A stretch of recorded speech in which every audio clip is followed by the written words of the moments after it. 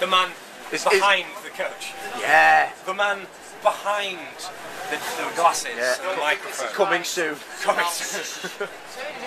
When is it? It's turning. Third of a mile, yeah. This next round now it's gone and out. If in doubt, blame the sat nav. See me? This one here now. I thought it was people's beverages. Are we here, like? This is the old thing. Is this it? Don't be saying anything like that. We were just talking about how much. That'll be cut out. Look at the junction. It's a bit YouTubers, if you drive, I'm just looking at the junction. It's I'd like you to look at the junction now, Tony, because we're trying to go here. Hashtag eyes on the junction.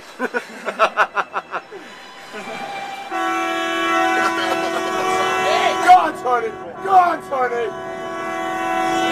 Middle lane drivers. Oh, yeah. Right, yeah. It'd be a road related one. I hate that as well. They sit there at 40, 50 mile an hour. Does it grind your gears, Tony? And they're supposed to use the inside lane as opposed to the two outside lanes, which are for overtaking only viewers.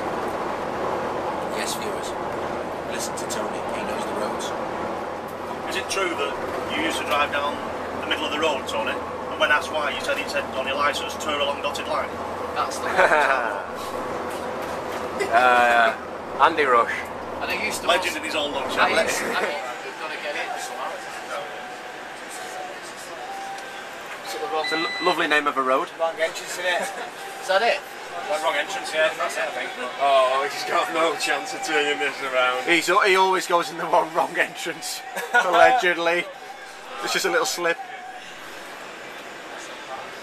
Let's get everybody to... 72-point turn coming up from Tony. We've got to manoeuvre around this very... We've got to get out of there somehow. Do you want me to ring the buttons on? What's it say? Or should we just move them cones? Would you do it with them cones? What, with them cones to turn round? I couldn't get the swing on the back end for I'll that. do it. I used to drive on the pavement as well. I got stopped by the police. And they said, what you do, drive on the pavement? I told them, no road tax. Well done.